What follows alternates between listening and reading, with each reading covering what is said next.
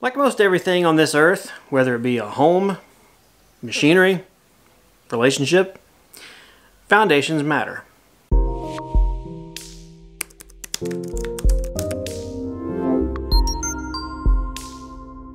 Hey everyone, my name is Sam and welcome back to Samcraft. I want to welcome you to a very special video, and that is the beginning and making of a shop project.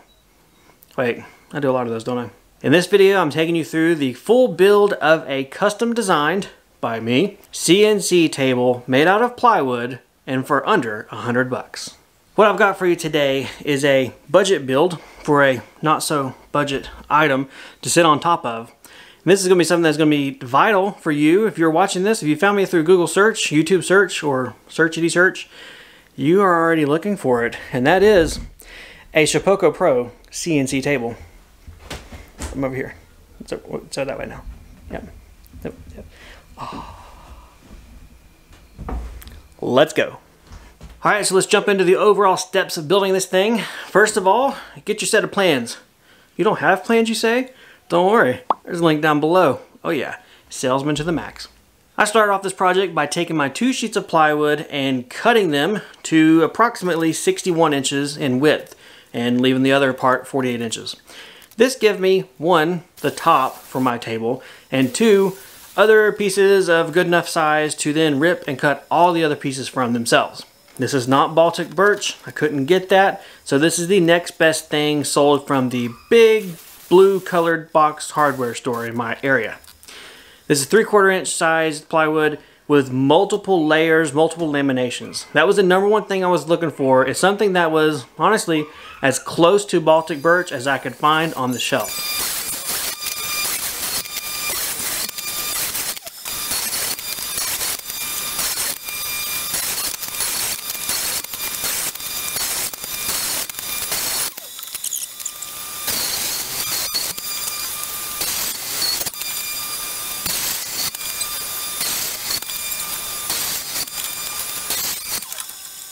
With the exception of the top, pretty much every single other piece of this table is made from 3-inch wide strips of various lengths.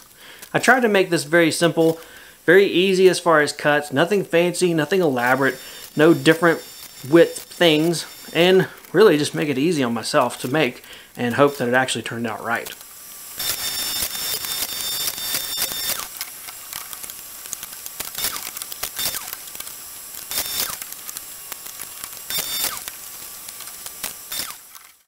All of my pieces are cut to length and width according to my plans, so now I can go ahead and start assembling the legs. Each leg is made up of 2 pieces of plywood connected together to form, effectively, a long angle piece of plywood. The joints are glued and tacked together with brad nails, and then followed up by pre-drilling holes and attaching screws in.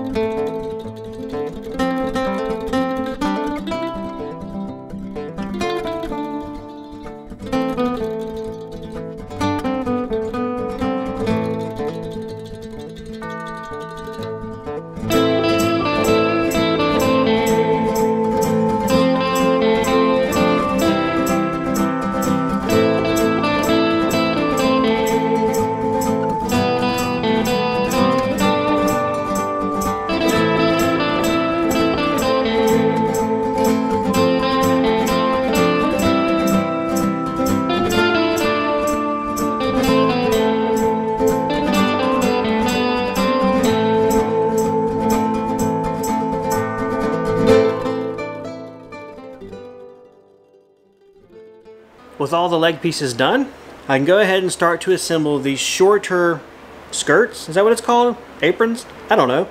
Sides of the table. It's going to be these right here. I say shorter because it's shorter than the long side, but at 4 feet wide, it's going to kind of dominate the work area. I'm going to go ahead and assemble the 2 sides of the table first, the shorter ones, and then probably move it in place behind me to then put the longer sides together. So we kind of a interesting experiment in, can I build all this on my smaller table saw assembly table setup here, But if nothing else, there's always the flow.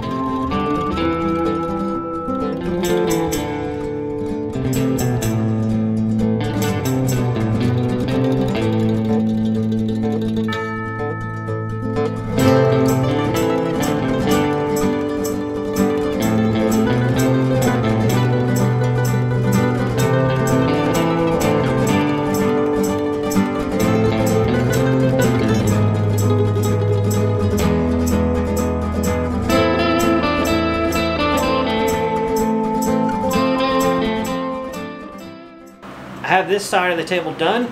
The way I designed this, it forced me to build the longer sides first, so it is what it is. But this is done.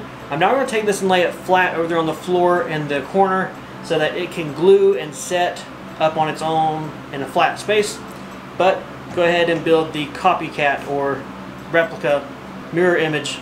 I can go ahead and figure out what I'm going to say.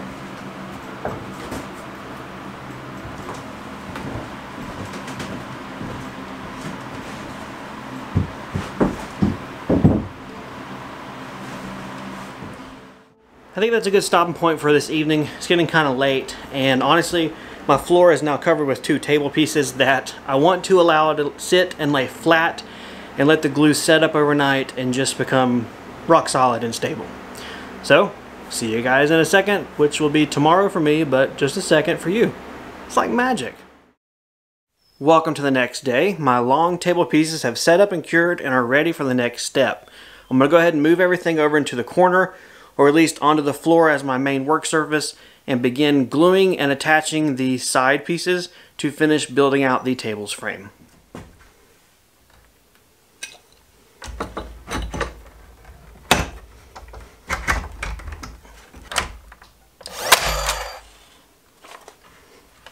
I'm going to check square.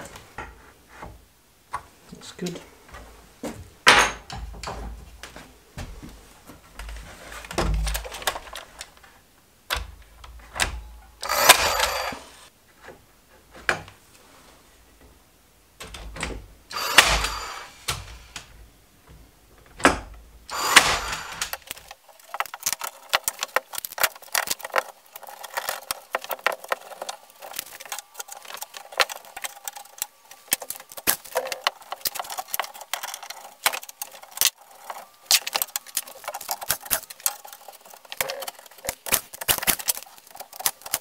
Here's a look at how I'm marking and putting glue on these sideboards.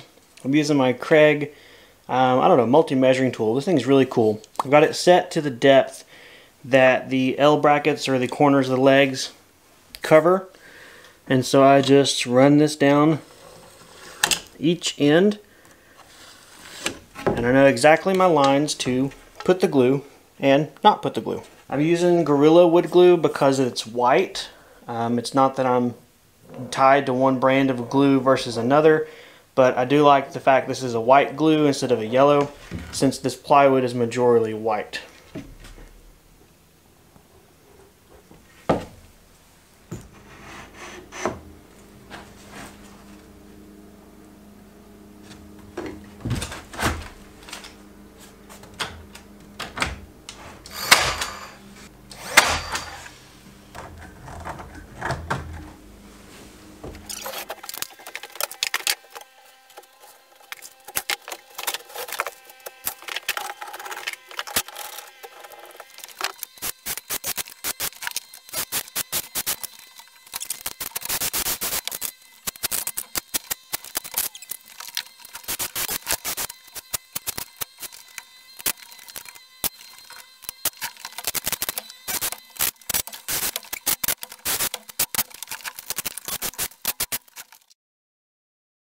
It's been a couple of hours since gluing this all together, and the glue has fully cured and everything's good to go.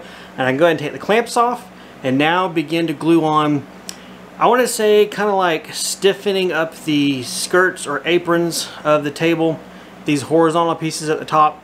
I'm going to make them all double thick, and they're going to lock in with the legs in a sense to try and keep the legs from racking or twisting. So I'm going to go ahead and glue those into place and probably clamp them. If it looks like they need extra holding power, I'll put some brads in from the back side. But my goal with this is to really give a nice clean, fastener free face or presentation to the table.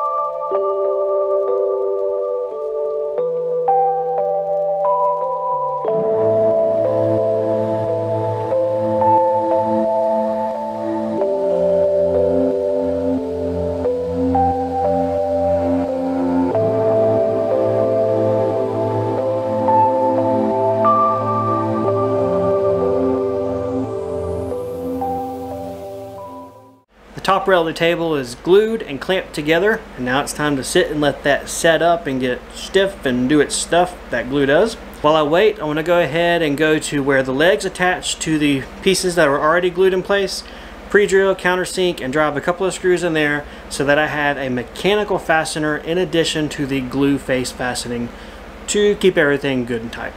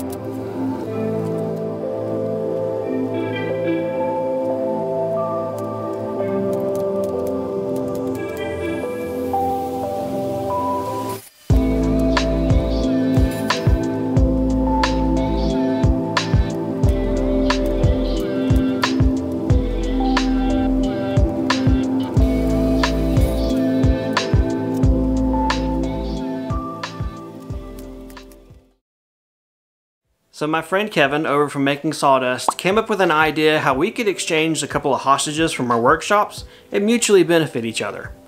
I exchanged one gently used, never really worn because it didn't fit me, shop apron, and he exchanged 4 heavy duty, gently used because he's in a dungeon workshop, heavy duty casters. He only sent 4 because he's cheap. No, I'm just joking. He only had 4, so he only sent 4. And I went ahead and stuck the 4 of those on the table the other night late and didn't film it, so oh my gosh, sue me. I stuck the casters on the table as a, let's see how it works out. I don't know if I'd like it or not situation, and I like it. Obviously one of the biggest benefits of having the table on wheels is being able to move it very easily. I am a little concerned about if it's going to be too jiggly for the CNC and affect it from an accuracy standpoint, but I won't know that until the machine actually arrives and I run some tests. Even though I only have 4 casters on the table, it's still strong enough for me to continue along with this process and design. I'll just want to make sure I have the 2 installed and everything before the CNC actually arrives.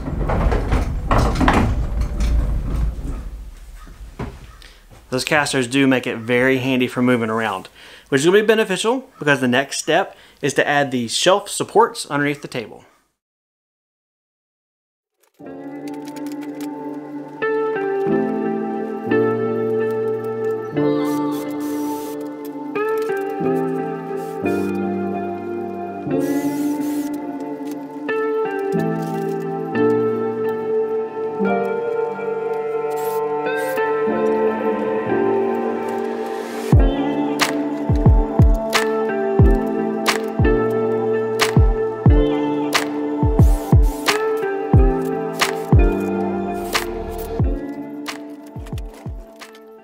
In preparation of the 2 new casters that I've ordered showing up and becoming useful, I need to go ahead and beefing up these middle legs a little bit to give the casters a big enough, strong enough surface to mount on so they actually do their job and they don't end up twisting or not doing what I want them to do. The next thing I'm going to do is take what's left of these sheet goods from this project, rip them into 3-inch wide strips and certain length to add me a slatted shelf on the main part of the table down below to give myself some material storage.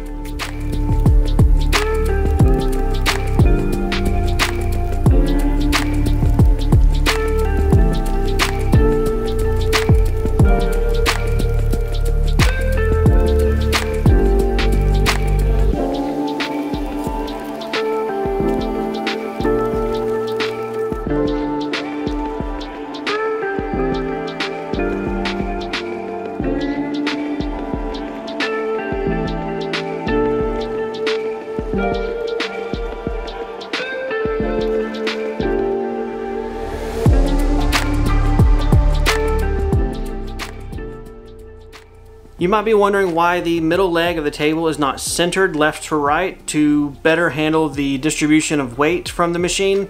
And I did that for 2 reasons. One, having a larger shelf over to the left allows me to store large sheet goods for the CNC. It didn't really make sense to me to have a machine that could cut, say, a 33-inch wide piece, build a storage shelf, but that shelf itself not be able to hold a 33-inch wide piece as well. In addition to that, it also gives me a smaller area to which I can insert a panel, and that can be a mounting surface for my emergency stop switch, any kind of other controls, possibly a variable speed regulator in the future. Who knows? Think of it as an onboard breakout panel or switch mounting place for any kind of customizations, fancy pants stuffs, or essentials you may add to your CNC in the future. I'm at the point where I can either wait a couple of days for the casters or go ahead and install the top. Let's keep this progress gravy train rolling and go ahead and put the top on the table base. I'm going to dry fit it first and get it exactly in the position that I want, then put some reference marks with a pencil on the edges, and then I will lift it up, lay down some glue all over the place, put it back down, and screw it, probably. Or I might brad nail it. Either way, the screws or brad nails are just going to hold it in place until the glue sets up.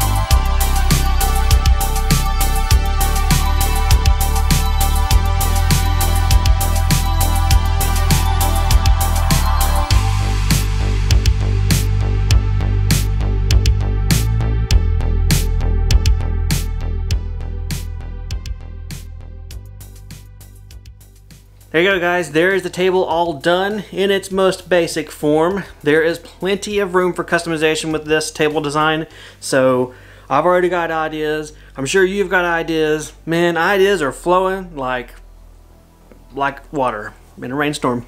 So use this as inspiration to see how you get creative. If you make this and you design it and change it, find me. Hit me up on Facebook. Show me a picture. I'd love to see how you guys change this and make it unique and work for you. I appreciate you guys watching as always. If you have any questions or comments, leave them down below. Otherwise, take care, and I'll see you next time in the workshop. A little behind the scenes for you guys who are still around and you're wondering because you saw the thumbnail, you saw the build, and you're like, wait a second. I robbed the caster from the corner at the very back to put in the front center. So the pictures and the final ooh, ah video looks good. There's not just some leg hanging out there like he forgot. There, just so you know.